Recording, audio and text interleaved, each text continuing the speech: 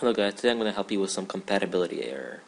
And this compatibility error basically is, let's say you go on a program and there's an error that pops up like sometime while you're using it.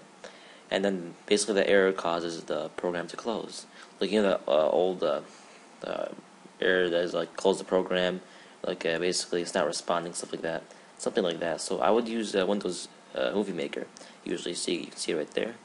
And a lot of times I've been making projects and stuff like that, and like it would just like randomly close, and there would like be a random error came out of nowhere. Basically, here's a simple explanation: it's not compatible with Windows 8. That's the problem. So how do we make it compatible with Windows 8? Well, obviously that's what I'm here for.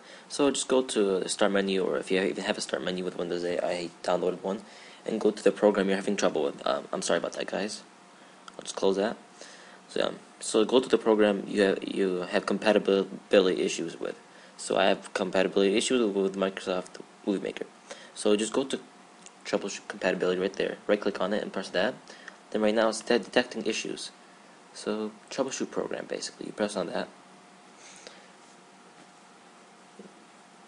Alright, then the program worked in earlier versions of Windows but will not install run now. So basically the program worked in earlier versions of Windows operating systems, but not in Windows 8. So you just click on that, and you don't click on anything else. So just press next. Then you click on Windows 7, because this program worked really well with Windows 7. If it wouldn't work well with Windows XP, then click that.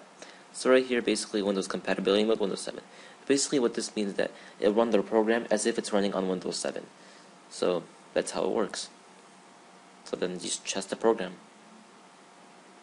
And if the program works out well for you, then that's good. Just close the program and then press next.